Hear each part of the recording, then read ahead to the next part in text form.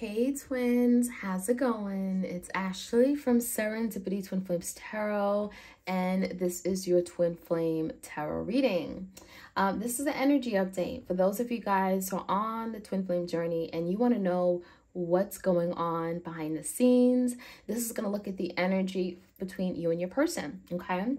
So take a resonate, leave the rest. If you want a Twin Flame Tarot reading, all the information is in the description box. Take a look below. All right, so we have some oracle cards, we have tarot. We're gonna clarify, get you as many messages as we can here.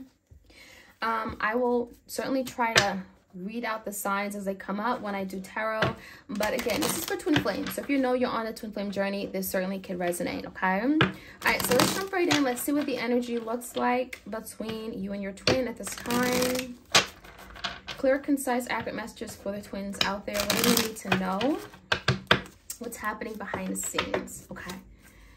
Leadership. All right. So it feels like an emperor-like energy here. Okay. So this is someone who really wants to take lead, right? They want to be that bigger person. I'm seeing the energy of where your person may have not been the person to take lead in the connection in the past. They may have disappointed you or let you down. And I feel like there's a desire to want to take back control. Okay. Want to take back control to push this forward. I feel like this is a divine masculine because this is someone that has that innate instinct to want to protect and provide, right? I feel like your person was misdirected. I'm seeing that they may have gotten lost, okay? I'm seeing darkness around them. And now they're looking at the stars to find a way forward, okay? To heal a connection. Stars is healing, being optimistic that that's possible. So it feels like right now there's a lot of coldness in the air. We have a polar bear energy. So there could be during this time of winter, we go into these winter months where it's cold. Your person's feeling the cold energy, right? They're feeling detached. They're feeling disconnected from you. And they're missing you. They're missing your comfort. They're missing your love and your warmth, okay? We also have release. So there could be something happening in the fall months. We have changing seasons, colorful leaves. It feels like something could be happening in the months of October, November in particular, like now, where your person is working on releasing something that is no longer of service to them, okay? So when I see this release card, this could be letting go, releasing of hurt, anger, past trauma, something from their past. I'm getting childhood upbringing. Something that is getting in the way and creating a blockage in their ability to love you, okay? So when I see release, I'm seeing letting go of things that just are not supposed to be something they're holding on to, okay? And it could be, again, creating a lot of blockages in their ability to have love and be happy and live this joyful life with you. So this is good change. I feel like this is finally letting go of something that isn't serving them, okay? We have openness. So for some of you, your person may have been very closed-minded. I'm feeling like they were not open to letting you in. This could be a very guarded person, guarded individual. But I'm also seeing a lot of secrets, okay? We have a moon card here. So for a lot of you guys, your person was holding back because there was a fear. Okay, the moon talks about fear, insecurities, creating illusions, things that just weren't there. And it feels like now your person is having to deal with these fears, having to come to terms that there's something that isn't serving them. They're having to let go. This could be a fear of being vulnerable, a fear of commitment, a fear of showing love, a fear of rejection. And so there's something about being more open emotionally, more vulnerable, intimate, okay? So there's something changing in the air where your person is now embracing these feelings, okay? So that they can be able to express it and be comfortable with expressing their true feelings, right? We have focus. So I feel like now your person is making this connection the priority, okay? You are their focal point. And it feels to me like now that you are of their focal point, right? They can now do the right thing and move towards you. I feel like your person is trying to find a way through this dark place that they're in. And I'm seeing now it's I can put all my energy, all my effort into you. And it feels to me again, your person wants to do the right thing, wanting to step up, wanting to take lead. And this is going to take a lot out of them. I'm feeling it's really requiring a lot from them energetically to now do the right thing. And this is something they've been wanting to do for a really long time, but they haven't been able to. For a lot of you guys, I feel like your person was distracted. Okay, and now they're able to focus. They were distracted from things that were not important to them. Okay, this could be like third parties that were distracting them, right? That took the focus off of the connection they had with you, where again, you weren't first and foremost, right? We also have stillness. We have going forward. So I'm getting this stillness as like there's something about finding peace through this storm, through the chaos, okay? And it feels like there could have been a lot of drama, a lot of upheaval, a lot of instability in their life. And now this is like, I want peace in my life. I want things to be calm and still. I just want to be able to feel, you know, my emotions and embrace it. And I'm also seeing the stillness could be like the hermit energy, where a person is like spending a lot of time with themselves. They're hermiting, which is like a time of introspection, deep healing, contemplation, coming to terms with what this connection really means. And so this hour of stillness could help your person deepen the connection they have with you and allowing them to embrace it in a different way, okay? Going forward, so not only is your person wanting to take lead, but they're wanting to find a way forward, finding a path that they can take to come back in your life. I'm seeing a breakthrough. I'm seeing breaking of clouds, and I'm seeing sunshine, which also talks about illumination, truth coming out, revealing, right? It feels like there's a lot of healing taking place, and your person's going to now be able to move towards you, right? When something is healed, it feels like the bonds that have been broken are coming back. Anything that has been severed are now mending, so that your person can find a way forward through the path, okay, through this broken path that may have been, okay, in the past. Some kind of broken, I'm getting like your person broke bridges with you. That could have been it too. Okay, and now they're trying to find a way forward to get back in your life, where it's like if they come in, you know, you're not going to push them away. You be open and receptive to them. And that could be it too. Your person wants you to be receptive to them.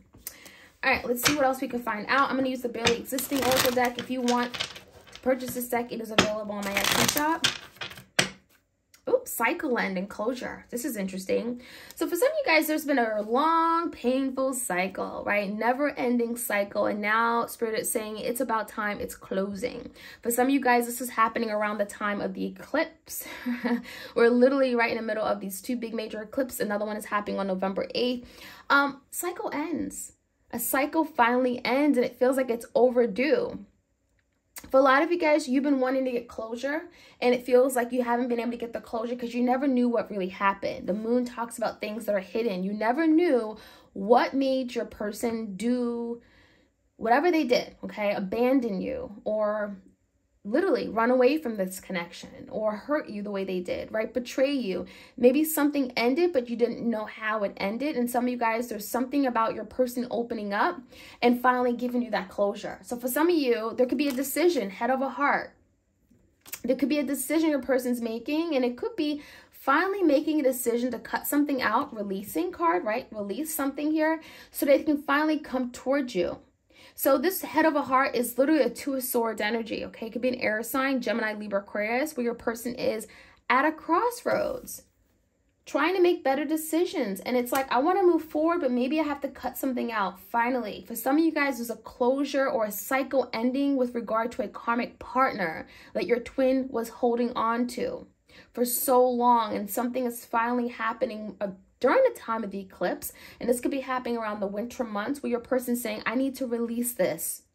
I need to let this go, and that's the only way I can take lead on the connection that I really want. So now your person is focused and fixated on doing the right thing, making a head of a heart decision, letting go, parting ways with things that don't serve them, people, situations, anger, whatever it is. So I like to see this. I feel like the cycle ending is actually the cycle that, this karmic cycle that they've been in for a really long time, and they're finally able to get out of it. Chaos and confusion. So it's not going to be easy. It feels like your person is working through all the uncertainty, right? The instability. Seven of Cups could be a Pisces, Cancer, Scorpio. This energy is telling me that maybe there's a lot of confusion about what they really want, what their feelings are. For some of you guys are confused if you still care about them, if you still have feelings for them. After all the chaos, all the drama, the tower moments they put you through, they're confused about where they stand with you. And they're trying to figure this out. They're trying to understand, like, how do you feel about me? Do you still care about me? If I were to come in, if I were to reach out, how would you respond? How would you react? And so your person could be in great distress right now, thinking about the what ifs, the consequences of something they've done.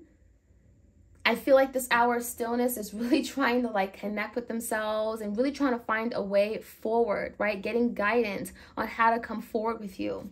We also have disoriented. So yeah, I feel like part of this disoriented energy is like mental conflict, mental turmoil, stress that they have feeling. They're going around and around in their head. And this is like paranoia, right? This is like hysteria, where your person's in their head and they just don't know what to think. They just don't know what to do.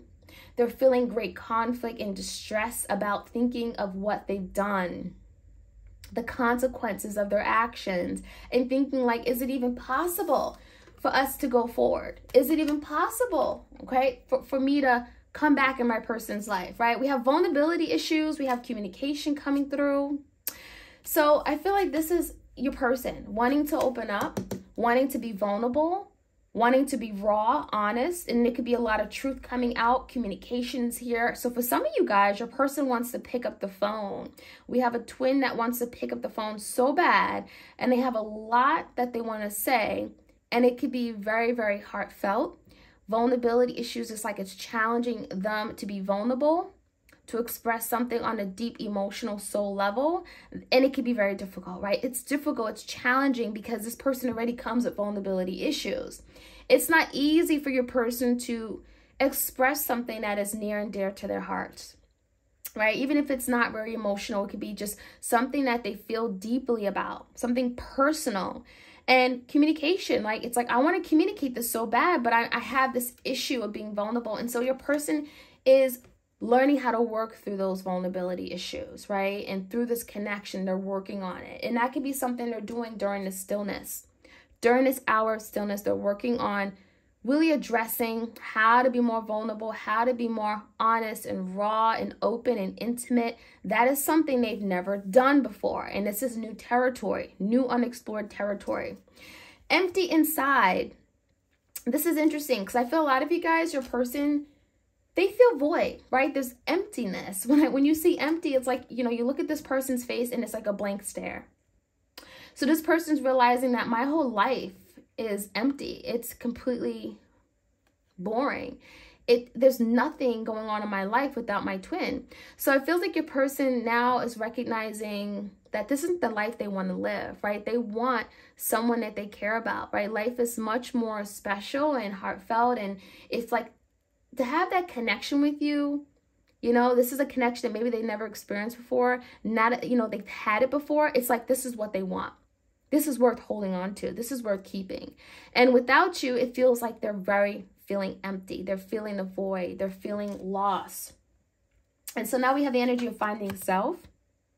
For a lot of you guys, it feels like you're also finding yourself through your twin, okay? You may realize that you're finding what you're passionate about. Some of you guys, you're getting in touch with your spiritual self through your person. If you hadn't gone down this twin flame journey or gone into separation, you would have never become spiritual the way you are right now. So a lot of you guys, you're finding yourself through your twin.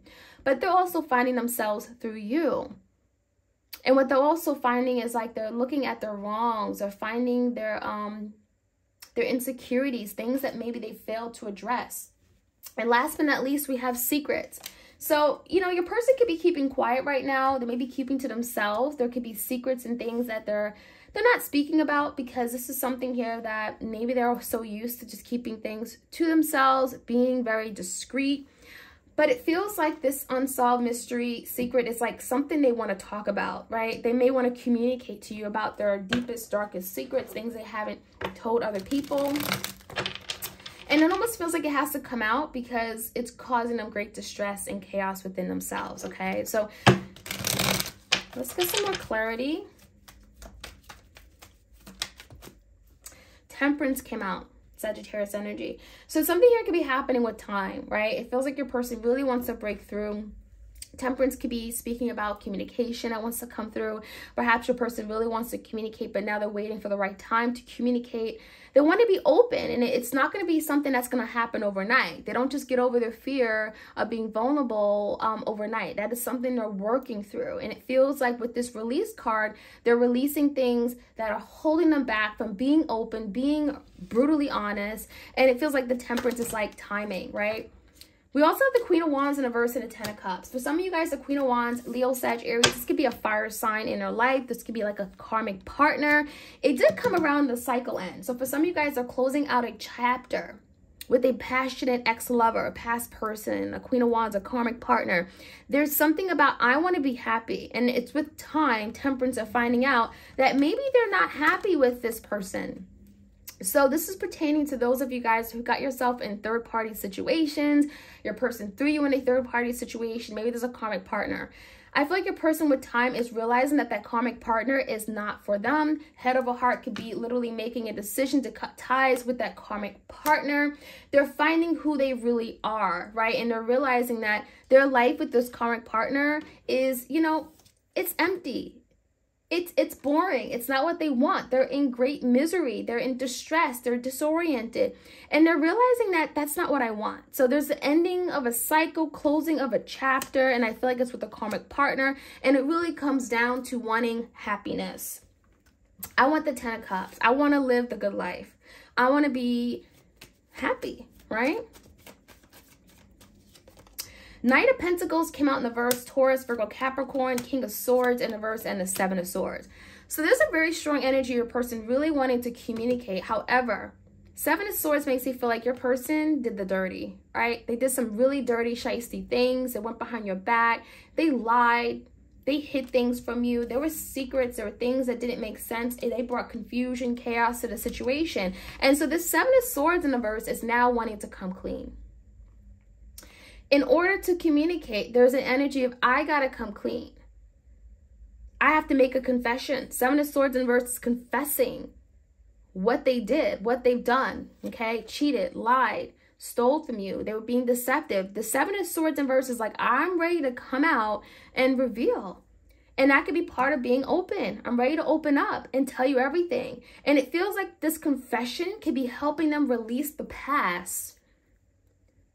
Release the guilt that they're feeling, the shame that they're feeling. So it's going to require them to take lead, right? Leadership energy is like, I have to take lead. I have to be courageous. I have to be strong, have willpower, and own up to what I did. Take accountability. That's a leader. Taking accountability, acknowledging your wrongs. That's a leader. And so that is something they're working on. And it feels like it's not until they come in, they come correct, they come clean, they're being honest, that they're actually able to move forward with you. So there could be some delays here. For some of you guys, that's why things are still and quiet right now, because your person is working on how to come in and move towards you, how to make that offer. Knight of Pentacles is something grounded, right? It's stable. But it also feels like there's an energy of strategizing. How do I figure this out, right? When I come in, I want to do the right thing. Knight of Pentacles, I want to invest in this for the long term. I believe in it, but perhaps they're having to find a way forward first. Six of Wands in reverse, Seven of Wands. There's also energy of a person being afraid to fail. Fire sign, Leo, Sag, Aries. I'm afraid to fail. I'm afraid to let you down because I've done it before. So it's like when I come in, when I move forward next time, I'm going to really fight for this. Seven of Wands, I'm going to stand my ground. I'm going to tell you what I want. I'm going to be confident. I'm going to come in and I'm going to take action. Wands is action. In the past, your person wasn't willing to take that action. They weren't confident. They were insecure. They didn't feel good enough. But there's a change. And now breaking away from that. Anything that they failed to do in the past, now I'm going to come in, I'm going to do it all differently. I'm going to turn the table, Seven of Wands, and really fight for this because this is what I truly, truly want. Okay? All right, so let's finish off with some oracle cards and see what else we can find out. Messages for my twins out there. Please do like, share, comment, subscribe if you enjoy these readings. I also have a main channel, Serendipity Tarot, where I do love readings for all the zodiac signs. Okay, setting boundaries.